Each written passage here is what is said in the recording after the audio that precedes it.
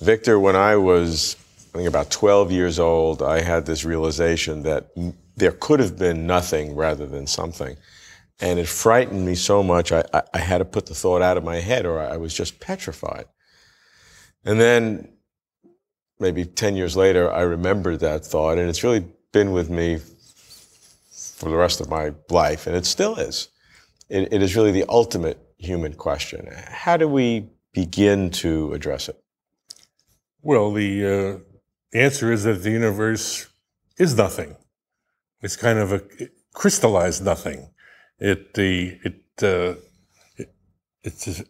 we have now is a phase transition that went from nothing to something. Now that's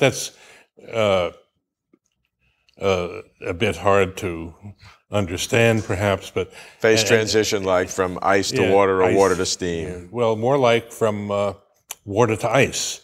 You go from a state. Now, of course, nothing is water isn't nothing, so it's not a perfect example.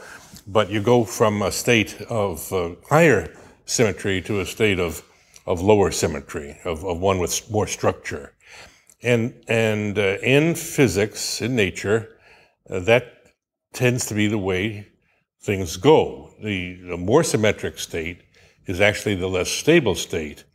And so they tend to go through this transformation to something more structured. That happens to be the lower energy arrangement of the molecules. And in the case of water to ice, that's a good example. You have a raindrop, let's say, maybe a perfectly spherical ball of water would be even better to think of, because the rainbow is a little distorted by gravity. But just imagine a sphere of water, and you keep lowering the temperature, and it crystallizes into ice, or some water vapor will crystallize into a beautiful snowflake with all its marvelous structure. And it's a process that's called spontaneous symmetry breaking, where you go from the more symmetric state to the less symmetric state. And now we're accustomed to thinking of snowflakes melting because we have a lot of heat around, and the temperature usually rises up during the day and melts the snowflakes. But if you imagine a situation where the temperature was very low, that snowflake would retain its stable configuration. It takes energy, in other words, to reverse the process, because that is already the lower energy process. Now, so the rule then is you go from the more symmetric situation to the less symmetric situation, because the less symmetric situation is the one that's more stable.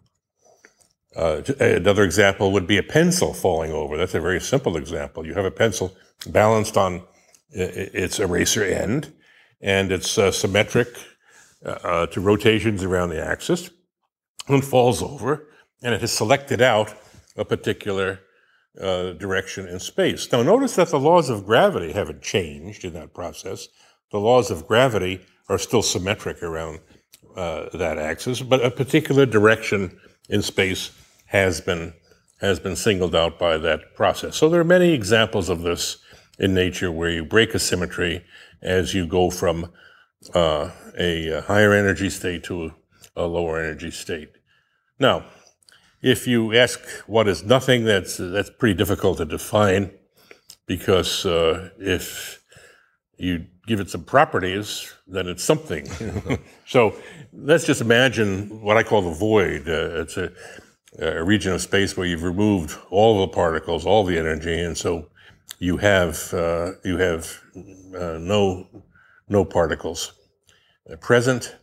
You have no particular direction in space selected out, no particular orientation in space. In other words, it's a very symmetric situation, and nothing is more symmetric than nothing, is the way I like to put it. And so that's a situation that's going to actually be unstable.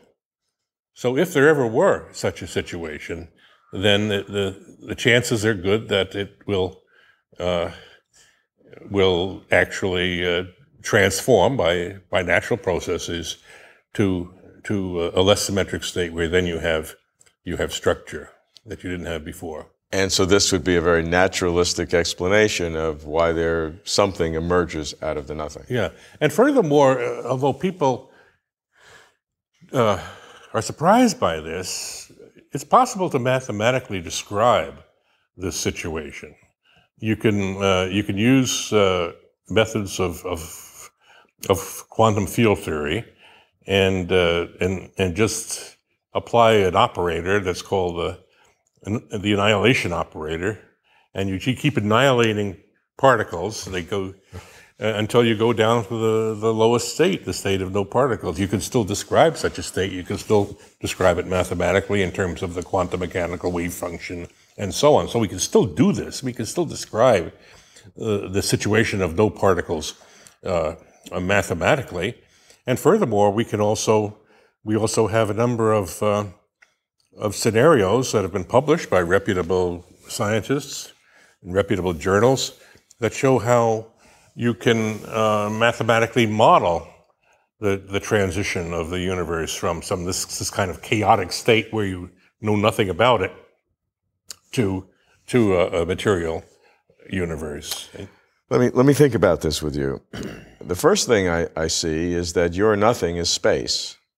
Now, my nothing had no space. Mm-hmm. Does your nothing have space? No, because space is a human invention. Space and time are human inventions, so there's nothing stopping us. As we use the word nothing so much here, it gets confusing. but there's nothing that's stopping us from, I mean, look, if you had a blank sheet of paper, you can still take a pencil and draw a coordinate system, XY coordinate system on that paper. You can and make measurements. You could put a particle in there and make a measurement. But prior to that time, it wouldn't matter how you oriented that, where you put the origin. So that's what I mean by it being symmetric. It's symmetric to our when we attempt to model it in our usual way that we model physics in terms of operational quantities that we measure in the laboratory, like space and time, that don't necessarily have any ultimate meaning. We don't know what their ultimate meanings may be. They describe something that's out there, but we need not even know what that is, because we have the model that describes it, and we can use that model, to describe a situation where there are no particles.